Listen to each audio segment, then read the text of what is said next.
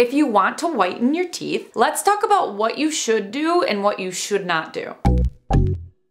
Hi, my name is Whitney and I'm a dental hygienist. If you're new here, welcome. If you've been here before, welcome back. Today we're talking about teeth whitening. This is not the way to whiten teeth. Don't be putting banana peels, strawberries, oranges, any type of fruit on your teeth thinking it will whiten them. There is no scientific evidence showing the efficacy of fruit whitening your teeth. If anything, you're giving yourself cavities if you try to do this because most fruits are on the more acidic side and acid levels in your mouth actually increase your risk of cavities. So stop all that. If you want to whiten your teeth, there is one good way to do this. Well, technically 4 good ways, but they all contain the same ingredient, peroxide, either hydrogen peroxide or carbamide peroxide. And as a dental hygienist, I can tell you there are lots of whitening gimmicks out there online, not only the DIYs where people are saying to hold fruit on your teeth, but also if you're scrolling on social media, many of the products don't work. They are just using false advertising, marketing. So to find products that work, first of all, you gotta make sure they contain peroxide. I'll go over some product examples in just a bit, but it's important to know that whitening products such as whitening strips or trays or gels or even in-office whitening, they have to be specially formulated with a specific concentration of hydrogen peroxide or carbamide peroxide, allowing it to penetrate into the little pores on your tooth enamel to whiten them from the inside out. You can't just swish with hydrogen peroxide straight from the bottle thinking it will whiten your teeth. It's such a low percentage in the bottle. For effective and safe whitening, you need the proper amount of peroxide in formulated levels. And there are 4 safe and effective options. I'll go in order from the least expensive to the most expensive. Please know that they all will achieve the same results, professional results. The price is just based on how long it will take to get the results. So the least expensive option will usually take the longest, and the most expensive option will usually be the quickest. Starting with the least expensive option, number 1, white strips. They really do work. They might take a couple weeks, maybe up to a month, depending on which ones you choose. I will link product suggestions in the description box. If you have time, try these. They're affordable and you just follow the directions in the box regarding how long they need to stay on your teeth each day and for how many weeks. I tell all my patients who are interested in whitening to start with the strips because they really do work. But if you have a very spitty mouth or you just have very sensitive gums, maybe you would prefer the next option, which is option 2, semi-custom trays. These are a little better than the strips just because they form to your teeth and they usually stick a little better. So if you have a super spitty mouth, a saliva-filled mouth, you tend to salivate a lot, maybe consider these. They are a little more expensive, but usually not more than $100. I've been loving these lately. So if you really want something that really works well, you won't spend too much money, consider these. I'll of course link my favorites in the description box as well. Next up, number 3, custom trays. These ones fit perfectly to your teeth because they are custom fabricated at your dental office for you to bring home and use at home. Your dental office will also sell you the teeth whitening product to put into the trays. I'll link my video on how those trays are made at the dentist, how the whole process works if you're interested. And if you're serious, like teeth whitening's really gonna be something you plan to do routinely, custom trays are worth considering. I used to use these all the time. Well, no more than 4 times a year is the recommended max for all whitening. I'll link my over whitening video as well. But yeah, I used to use these all the time because we made them for ourselves in dental hygiene school, and they are great to have because once you have them fit to your mouth, all you have to do is get the new tubes of product to put on them every so often. However, lately, personally, I've been loving and using the semi-custom trays more often just because they're disposable and it saves the step. Like, I'm running around lately, and so after you use the semi-custom trays, you just throw them away. Whereas with the custom trays, after using them, you have to clean them every time. Not a big deal. Just lately, I'm trying to save a step. And again, everyone's mouth is different. Maybe you really have sensitive gums and you're all about making sure they fit perfectly to your teeth. You can't go wrong with the custom trays, but just be aware these are probably gonna cost a couple $100s, but you'll have them for the rest of your life, which is awesome. Honestly, the best investment for sure, best bang for your buck. Lastly, number 4, the most expensive, but the quickest is in-office professional whitening. It usually takes about an hour, depending on which whitening system your dental office uses. So if you're not feeling the whole putting on the strips or trays or gels every day at home for a couple weeks in a row, you just want a 1 and done appointment at your dental office, this might be for you. Honestly, I love the convenience of it, but I usually advise against it for most of my patients because of how sensitive your teeth will be after. Think about it, you're getting weeks worth of whitening product placed on your teeth in 1 hour. It's a lot. And even if you don't have sensitive teeth to begin with, they will probably be a little bit sensitive or a lot bit sensitive. So unless you have, say, a wedding this weekend or something and you really want to get white teeth quick, I get it. But if you have the time, a couple weeks to a month, I personally prefer any of the other options because I do not like the feeling of intense sensitivity on my teeth. All whitening tends to make teeth a little bit sensitive, but this one is the most extreme. I will link more supplemental whitening videos of mine if you'd like to learn more details about each whitening option along with all the product suggestions in the description box below. And most importantly, if you remember anything from this video, my hottest tip of all hottest tips, before you whiten your teeth, get a professional cleaning at your dental office because you want the external stains to be removed before you whiten. If you whiten over your teeth that have stain, it's a waste of your time and money because usually it's stained plaque on your teeth, which does not allow the whitening product to penetrate as well as it should. So definitely get a cleaning first and then whiten. If you're going to do it, you might as well do it right. In all, if it sounds too good to be true, it probably is. If banana slices actually whitened your teeth, wouldn't we all be doing it and promoting it? There are so many scams in the social media realm, and your teeth, they aren't something to play with. If you lose enamel, it doesn't grow back. Cavities don't reverse. So please be sure to always talk with your dental provider before you whiten to determine the option you picked, whether it's strips, trays, gels, or in-office whitening. Make sure it's the best option for your individual mouth before you do it. And that's it. I hope this video helped you. Please like, subscribe, and turn on your notifications if it did. And thank you again. Shout out to the Teeth Talk Patreon members and the YouTube members here supporting this channel and supporting dental health awareness. If you want to join the fight in making sure evidence-based dental health information is being shared online, become part of our Teeth Talk community. The links to join are in the description box below. And until then, I'll see you on Instagram at Teeth Talk Girl. Peace, love, and teeth.